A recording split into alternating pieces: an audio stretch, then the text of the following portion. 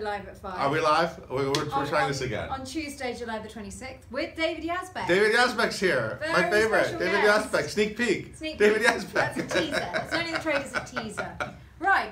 World Chase. Okay. You saw Something Rotten Yeah, last so night. I saw Something Rotten last night. An amazing new... I love this show. I mean, this show is super funny, right? You like it too. No, I did, yes. Even Brits like it? Yes, it's a lot of written by a Brit. That's all written by Brits. And a lot of spoofs of Dad in there, too. I don't know. They were making fun of cats last night. But... Yeah. So, Something Rotten has a great new cast. And Will Chase, who was in Full Monty, David Yazbek's Full Monty on Broadway, is Shakespeare now. Yeah. And he is amazing. And I said hi to him afterwards, and he told me a secret, which is no longer a secret, which is that he's on this new HBO show, The Deuce. HBO porn drama. This I'm excited about because, do you know the musical The Life? Do you know the musical? They're never made it to London. No. Anyway, Cy Coleman's show about like Times Square in the 70s, porn, pimps. And Michael Riedel's book, yes. He also illustrated it. So this is like an HBO drama set in that world. And Maggie Gyllenhaal is one of the stars, and Will is, I think, playing her love interest. Okay. Will Chase. So he's filming that while starring in Something Rotten. We love all these stars. Yeah, and he was on Nashville, so you know it's great. He's doing a lot of TV work. I think we can now talk about this. Well, yeah, they were supposed to announce news a few minutes ago. Hopefully they did. Hopefully they did. Because we're gonna say it. Otherwise, oops. So Michael Campano, who was in School of Sound and Music Live. And he played that guy, with the shorts, the Nazi one. Yeah. Rolf. He Rolf. Is that correct? David Yazbek, is that correct? I don't know. I don't like musicals. It's Rolf. David it's Yazbek Rolf. It's Rolf. I've just edited the story. He is now going to be Fiyero on Broadway. And he knows of tight pants because there was a lot of social media action during Sound of Music Live about Rolf's tight pants. Yes. So it's fitting. Typecast. I guess that sort of works. Maybe he'll be in the Full Monty revival next. Who knows? Who knows? So sorry if we broke that and weren't meant to. Yeah. Anyway, it's exciting. Oops. He's really great on Sound of Music. So congratulations. Congratulations. Michael. All right. So really sad news. Super sad. And big, huge Broadway news today. Jimmy Nederlander Senior has died at the age of 94. Owned, of course, nine Broadway theatres. And revolutionised the industry. So very sad news. You know, when I was reading Razzle Dazzle, which really tells his whole story, and the Nederlanders and the Schuberts and all of that, I remember when I was reading it thinking, oh my God, it's amazing that he's still around because his history went back so far. So extraordinary. So, such a huge part of So sad day for Broadway. The bit is up, and people like Hugh Jackman and obviously my dad have been tweeting. And I know that Dad will want to pay tribute to him at the Every Night of Cats on Sunday because it's just very, very sad news for all that knew him. So moving on to happier topics. Another Broadway star getting more TV stuff. Renee Elise Goldsberry is to star opposite Oprah, of all people, in The Immortal Life of Henrietta Lacks for HBO. And she's also got her next I remember Netflix that book. That's gig. a book, I think. Yeah, it was a book. Yeah. And she's also got a Netflix gig coming up. And she's everybody has a Netflix show. She's expected to leave Hamilton in the fall, but she is still in Hamilton at the moment, everybody. Yeah. Okay, this is difficult pronunciations here. No, it seems like every day we get an embargoed. When you get an embargoed press release, that means that you can't run it until a certain time. Like our Son, Our Wicked things. So every day we get embargoed press releases about actresses I don't know who are going to star in Les Liaisons Dangereuses. So we got another one today. Well said. I don't know her. Elena Kampouris is going to play Cecile Bolange. Cecile, which I think is the Uma Thurman role from Dangerous Liaisons. Yeah. Okay. Yeah, I know Dangerous Liaisons. And she's really going to... oh, and look, Liaisons Broadway just retweeted us. That just came up. So anyway, that was fun. That was fun. I was just being... anyway, she was in My Big Fat Greek Wedding too, but I didn't see that. That was not a block. Was that a block? Did that do well? I don't know. I saw it on my iTunes, and there was a great big poster outside Sierra's dressing room for a really long time, so that's where I saw it. Oh, because she's a big fan of... Well, no, just because it was... outside on the street, not her decoration. No. So anyway, congratulations, Elena. Can't wait to meet you. Yeah. Okay. Stephen Ashfield will reprise his Olivier-winning performance as Elder McKinley in Book of Mormon from August the 23rd. He's a Brit. But another he was a Jersey boy, I think. He was in London. So you got stellar London person coming in to do that. Leah Salonga and Eric Kunz. I think it's Kunze. I think it's Kunze. I don't know. Gotta be careful with that name. Yeah. Thanks for that, David Yazbek. We're reuniting Fun Home in the Philippines. They did Les Mis together in 1993. Yeah. Rachel Dratch was talking about Dan Rad, Privacy. That's also in Odds and Ends today. And a new episode of What's New Pussycat, episode 7. And what is What's New Pussycat? Backstage at Cats. Backstage at Cats. Which is opening on Sunday night. The Jellicle moon is shining bright, people. And there might even be a Jellicle ball after. Right. Okay. I'm off. Let's bring this guy, one of my favorite all time, David Yazbek. Ooh. Welcome. This lucite seat is nice and warm. Imogen heated it up. Yeah. How you doing? I'm good. It is your birthday, sir. It is my birthday. Now, how do you feel about desserts and stuff? I would do it because there's some options. Oh no! we got you some. I'm about to have dinner. Caitlin went out and got you. These are from what's it called? Donnabelle's Bake Shop on West 50th Street. What we got? 49th, West 49th. So I don't know if you just want. I'll have one little bite of. In honor of you, I'll eat. Oh my God. These look like, this is oddly Christmassy. Yeah, that's Christmas. This is a Christmas theme, but I don't think they're old. I think they're fresh. Gonna have like a just little bite. Just have a little, and then those staff will eat the rest. Thing. We just couldn't let David Yazbek's birthday go by. Oh, but then I was actually Googling you, as you do, and it's not spelled like Tony Yazbek. This is the real spelling. No C in this one. Yeah. And your birth date is kind of mysterious online. There's a lot of circas. Like your Wikipedia page says circa, and then the year. It doesn't know your birthday. But today's your birthday. Yeah. Was it a secret? Did we spoil it or? No. Okay. No.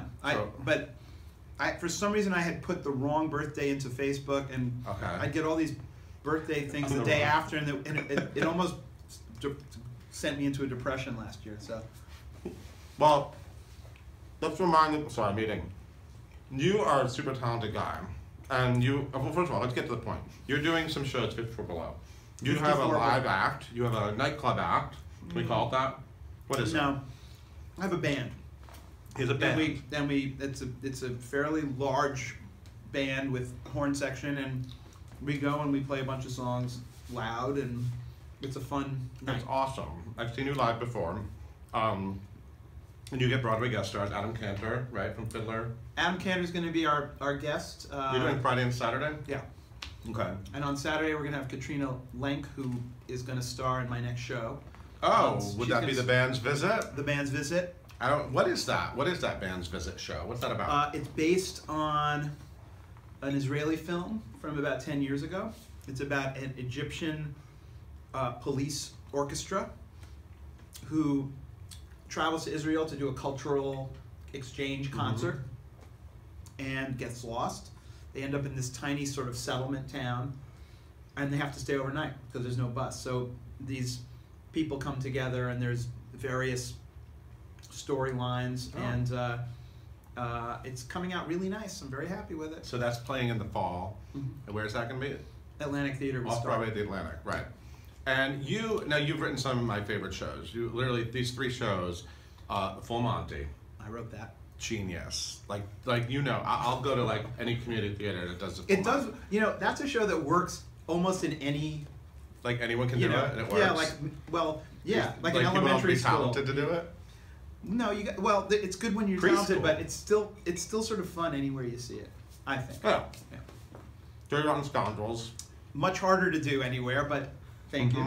You need the right people to do that one. And then that Woman on the Verge, which I know you like did. It didn't run very long on Broadway. No, I think we made some mistakes, and then we rectified the mistakes in England. The creative team, you guys all kind of we worked real hard. Bart Scher, and you did it over there, and we came up with fixed it. I think we really fixed it. I'd like to. Would you like to bring it back to New York? I would love to bring it back somewhere like BAM or somewhere that's not Broadway. Yeah. Do it sort of small. Maybe it could shift over, but I'm so happy with what we came up with. It's such a strong show. I wish someone would do it. That would be great. You're also writing Tootsie, which is a project that I've been sort of obsessing over for a while. Are you not? I'm not supposed to talk about it, so I can't say anything about that. He's not. I'm saying nothing about it. But you know what? Here's the thing about here's what's frustrating about as a fan of you. I heard you talk about a lot of projects over the years. your name gets it. I remember, weren't you doing like a car wash? Well, this happens with everybody. No. A car wash I wanted. And then you did like... After Full Monty, I put it out there that I wanted the rights to Car Wash. I tried to get them from Universal for years and years and years. Never. But could you just write like a knockoff version that wasn't quite Car Wash? I had this idea of what to do with the original flawed storyline. Okay. So, yeah. So that couldn't happen. And then were you doing like a Bruce Lee musical? Yeah. Am I making this up? No. I mean, yeah. Mark Cher and I and other people were working on a Bruce Lee musical for a couple of years, and we did I think we did a first act for ourselves, a big presentation, and it was cool and it looked great, and it just I felt like we weren't honoring Bruce Lee, so you put into it. You just, it I didn't. working. But no, I don't remember how it sort of ended, but that was a tough one. There's some good songs though. You write great songs. So I want demos of these things or something. Are these songs? Maybe I'll do one of those albums where you just do the songs you never used or something. Yeah, that'd be good. There's a lot of them. And there's a lot of great performers that love singing your music too. I mean, you've worked with so many great people now that we love. That was a segue. Yeah, that was a segue. That was a good one too, man. Wow, you're good at this. Yeah, you have. I have. Yeah, I remember I saw Patti LuPone do one of your concerts. That was fun. How great was she to work with in Woman on the Verge? You guys click? Yeah, we. Because you're both such great. We love each personalities. Other. And she's guested with my band, and she will come and show up and sing with us at the drop of a hat because we really like to sing together. And she does a song of mine that's never been in a show. That's like one of my band songs that she heard us do. Oh wow! And then she said, "Can I do this?" I was like, "What am I going to say?" I mean, of course you can do it. So yeah, Patty's Patty, I'd love to work with her again on a show. So what gets you about like an idea, like with the band's visit? What about that story made you go this? Because you've obviously played around with a lot of different stories now, and some are based on very well-known movies, right? And this is probably a more obscure movie. Well, this is, I mean, you know, Full Monty came to me, and that I had to sort of be a little talked into because I'd never done a musical. Yeah, because your whole shtick during that time was you're like, I'm just a rock and roll guy. I just happen to be writing a Broadway, and you just said it like, I hate Broadway musicals. Meanwhile, you write great Broadway musicals. Thank you. I don't really hate Broadway musicals, but any genre of anything, 98% is crappy, unless you just love everything about it, you know? Right. If you love everything about baseball, even the worst game is just the greatest thing in the world. Right. I'm not like that. So I wasn't a big enough fan of Broadway musicals to be that guy who, when the curtain's going up, you're like, magic, magic, I'm just happy to be here. I'm more like, boy, this better be good, because I'm uncomfortable, it's expensive. But, you know, Full Monty, I realized, oh, I can write songs about these characters. Mm-hmm. Dirty Rotten Scoundrels, it was like, let me try to be, because I was a comedy writer before anything, let me try to be as funny as I can in songs. That was the sort of challenge and the fun of it. Women on the Verge was interesting because that was Jeffrey Lane's idea, and he was saying like, we're going to write about love and we're going to write about relationships, and I was like, oh, we are? Okay. And that was exciting also because of the Spanish, you know, kind of music. Yeah. And this is exciting to me, the band's visit, because it's about the connection between what appears to be very disparate tribes, you know, people. Although if you know, the truth is, if you're Arab, if you're Jewish, you're a Semite. You know, you're like you're very closely, you know, right under the surface. But there's this idea that there's this ocean of connection, of love between everybody, and using music as the metaphor for that is so powerful. As soon as I saw the movie, I knew I wanted to do it, even though it looked like pretty challenging to adapt. And that's why I did it. And also, I've been a fan of, you know, a lot of different kinds of Arabic music for a long time. So I got to sort of dip my toe into that stuff too. Alex wants to know, other than Hamilton, you can ignore that part if you want, what is your favorite Broadway show of all time? Oh, so Alex is telling me that Hamilton's my favorite? Yeah, which is hilarious to me.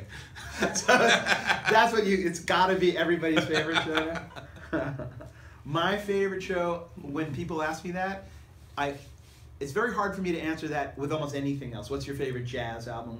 With a show, I always say Guys and Dolls, because it is every note, every lyric, every bit of it, and every joke and story is perfect. That's my favorite musical. I'll say it till I die. That's my favorite musical. Do you go see amateur productions of your musicals like I do? Or I'll just keep going and report back to you. No, I don't see many. I think I've seen one amateur production of any of my shows. Really? And it's really just because I don't want to sit and watch a show, usually. Especially a show I know. Do you ever go to Broadway shows? Yes. You do? Yes, I do. Anything you saw recently that like impressed you, or like other people you're wowed by, or? I saw Oslo. I thought that was wonderful. I thought Bart Scher did a lovely job with that.